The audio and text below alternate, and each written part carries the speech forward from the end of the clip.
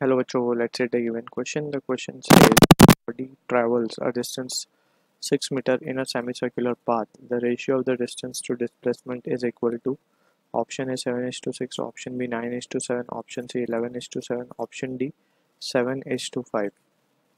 So इस question का जो key concept we need to understand is a concept of displacement and distance. तो basically दोनों में जो डिफरेंस है एंड जो बेसिक डेफिनेशन उस पर हम स्टिक करेंगे and will try to analyse the situation. So displacement की अगर हम बात करें, it is the shortest distance, it is shortest distance between initial and final position. ठीक है. So this is how it displacement is defined. Distance की अगर हम बात करें तो it is actual path, it is actually में बॉडी कितना ट्रैवल कर रही है, that is what distance is. It is actual path length travelled, इसे हम कहते हैं distance.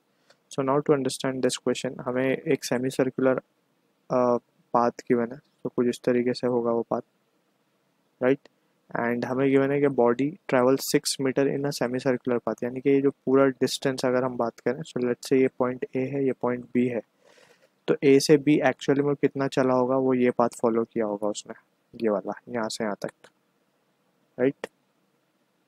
This is the path followed actually. सो ये कितना है, 6 मीटर है. ठीक है. तो डिस्टेंस बेसिकली हमें 6 मीटर गिवन है. सिंपली अगर हम बोलें तो डिस्टेंस इज बिन गिवन है 6 मीटर. डिस्प्लेसमेंट की अगर हम बात करें, so displacement and 6 metre precisely अगर हम देखें तो सेमी सर्कुलर आर्क है. पूरे सर्कल का जो सर्कमफ्रेंस होता है वो 2 पाई आर होता है. तो सेमी सर्कल पाथ का हो जाएगा पाई आर. तो इस तरीके से, राइट. तो डिस्टेंस बेसिकली ये है हमारे पास. अब बात कर लेते हैं डिस्प्लेसमेंट की. सो डिस्प्लेसमेंट हमने जैसे डिफाइन किया, distance between initial and final point. Shortest distance, तो शॉर्टेस्ट डिस्टेंस तो ये है दोनों के बीच का, ठीक है, इनिशियल और फाइनल पॉइंट के बीच में. तो डिस्प्लेसमेंट को हम क्या लिख सकते हैं, displacement can be written as 2 into are.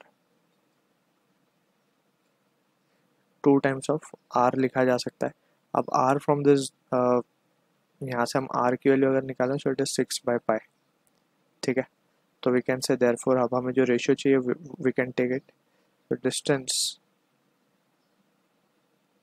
Upon displacement का जो रेशियो आएगा,